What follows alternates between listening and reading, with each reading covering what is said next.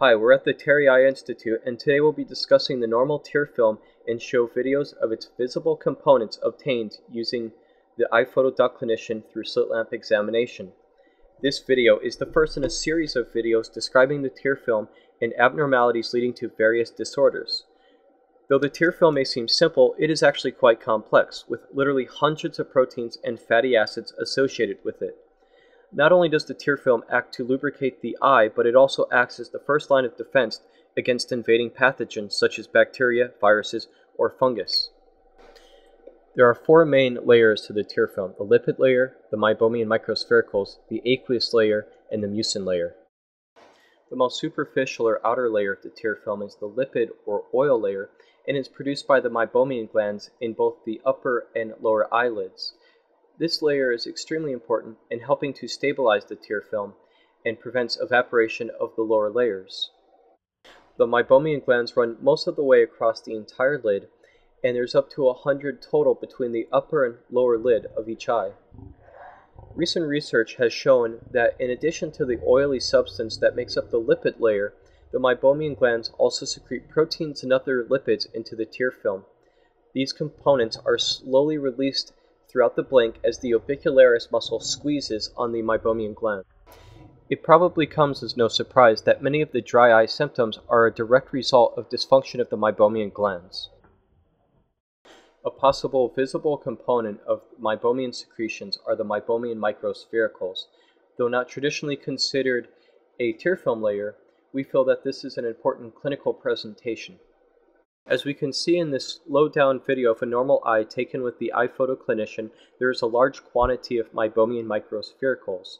These are readily visible during what we call the spot test. If you look at the filament reflection off the cornea, you'll notice them throughout the blink.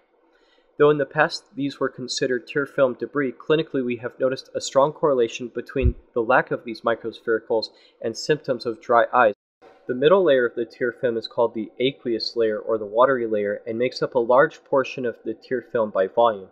This layer is produced by the lacrimal glands, which are located above the eye and towards the temples. The lacrimal glands also produce some of the proteins located in the tear film. According to some studies, a majority of the aqueous layer, and the tear film as a whole, is located in the meniscus, or prism as it is sometimes called due to its ability to refract light. This meniscus or prism is located just above the lower lid and also below the upper lid. This can be seen on a normal video, though not to a great extent. Using a fluorescein dye is useful in visualizing the upper and lower tear meniscus. Many studies use fluorescein when assessing the tear meniscus height of the lower lid, which is related to tearing production. A reduced tear meniscus is associated with aqueous deficiency. True aqueous deficiencies, however, are uncommon and mostly related to inflammatory conditions affecting the lacrimal gland. The innermost layer of the tear film is the mucin layer, and it is the layer that directly contacts the outer surface of the cornea epithelial cells. This layer is produced by the goblet cells within the conjunctiva.